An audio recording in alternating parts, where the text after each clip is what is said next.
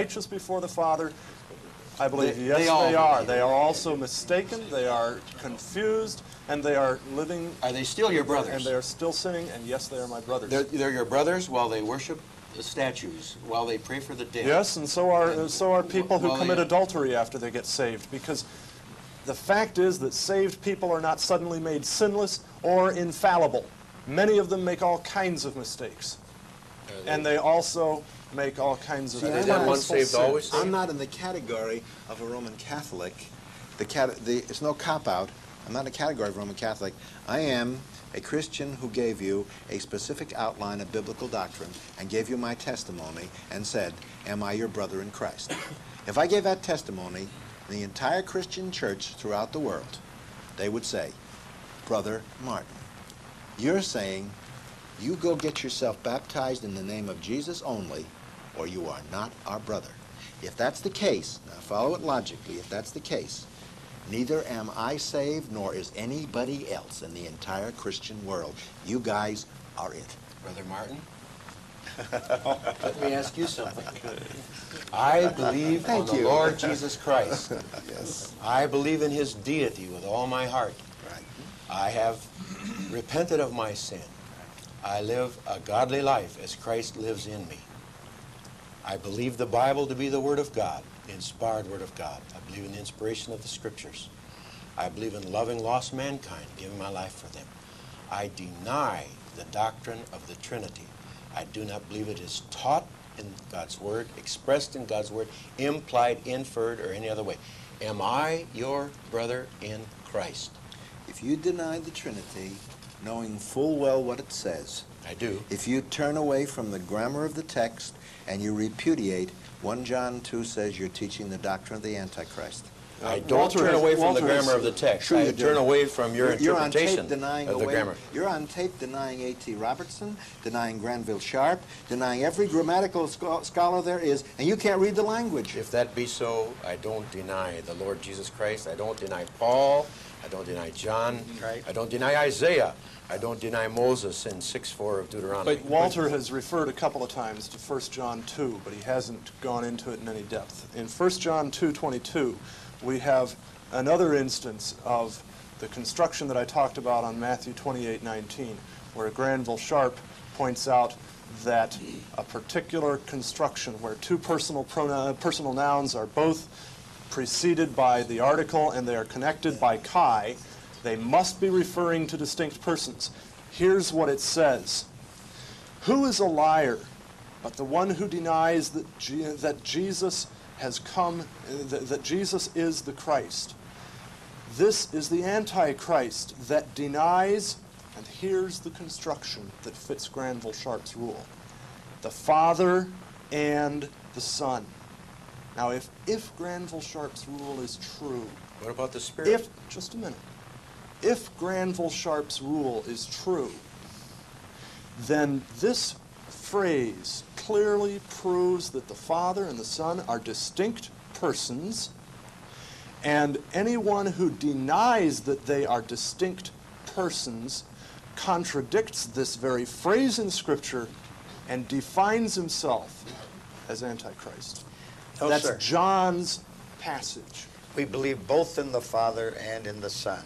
But you don't believe in them as distinct persons, and that's what the grammar requires. What about the Spirit? We haven't even gotten to the tract that you passed out. You said in the tract that there's a subject-object... Let me first answer your question, what about the Spirit? Subject-object relationship between the persons of the Godhead. Where in the Bible does it say the Father loves the Holy Ghost?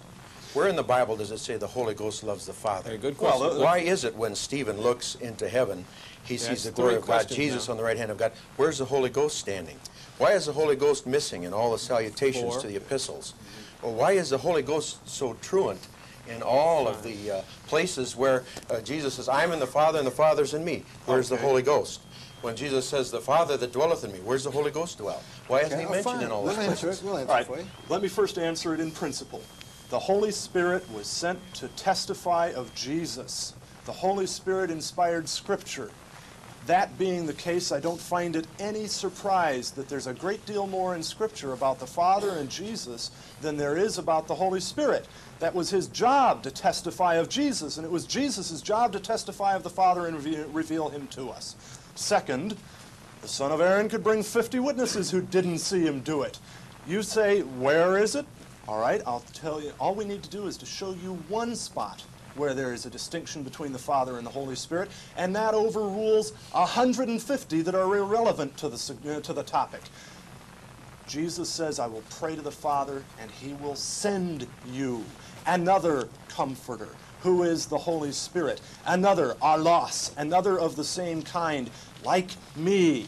Right? The Father will send. You can't send another of the same kind if that other of the same kind is the same person, Jesus. All right, But you say that Jesus and the Holy Spirit are the same. Let me answer it. John 14:16.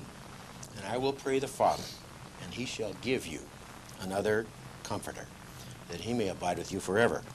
Even the Spirit of truth, whom the world cannot receive. For it seeth him not, neither knoweth him. But ye know him, for he dwelleth with you, and shall be in you. Verse 18, I will not leave you comfortless. I will come unto you. Who is the Spirit? You're trying to say from that passage that the I will come to you is Jesus, and the Spirit is Jesus? They're both Jesus? Does grammar mean anything? It sure does, and you've ignored the prepositions again. With, two people. Listen, you never once, Bob, ever answered John chapter 10. I and the Father, we are one. Certainly. We Sure. are one. Not one person. You Doesn't have say God one person. and man. Oh, No, Sure. no, because, go ahead. because what he expressly then points out is that he, the Jews responded by saying that they were going to stone him because he, being a man, made himself out to be God. How many spirits are there? One.